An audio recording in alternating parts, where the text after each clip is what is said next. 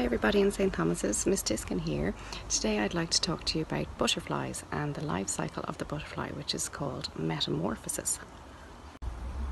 So you may have watched last week on Miss O'Mara's video of the story of the hungry caterpillar, that the caterpillar starts off as a tiny little egg that's laid on a leaf. Then after a while he pops out as a tiny little caterpillar. Now, in the wild, they don't arrive in a box like this, but this box says fragile, which means they're very delicate. This is what he pops out and looks like. And in the jar here,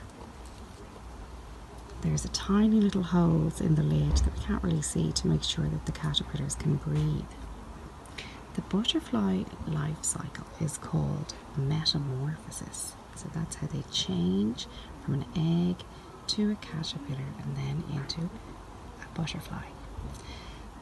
Inside the jar you can see the caterpillars have gotten quite big and fat. Here's one of them waving at you, and they're rummaging around inside the jar because there's special food at the bottom that has lots of sugar in it, and there's a lot of moisture in there as well for them to have enough to eat and drink while they're in here.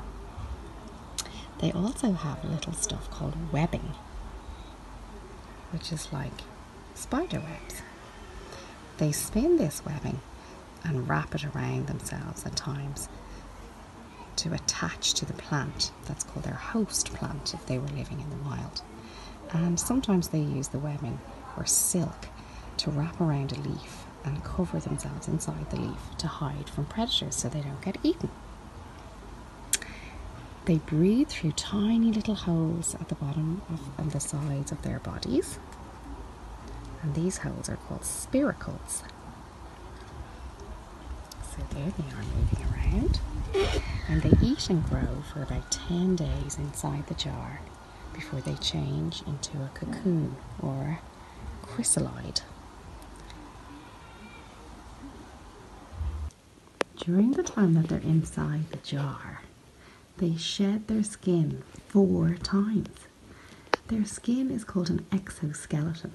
This means that the skeleton's on the outside of their bodies, not like us with our skeletons on the inside.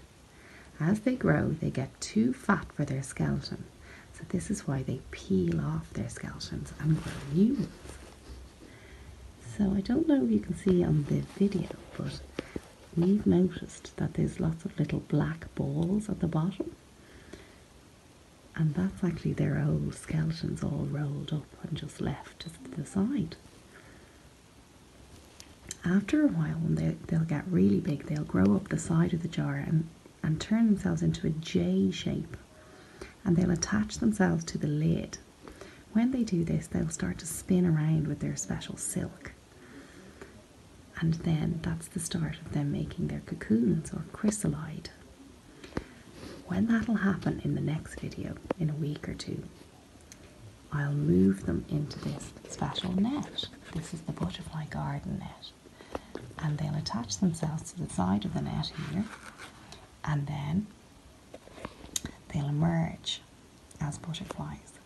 So tune in another couple of weeks and see us releasing our butterflies into the garden. See you soon.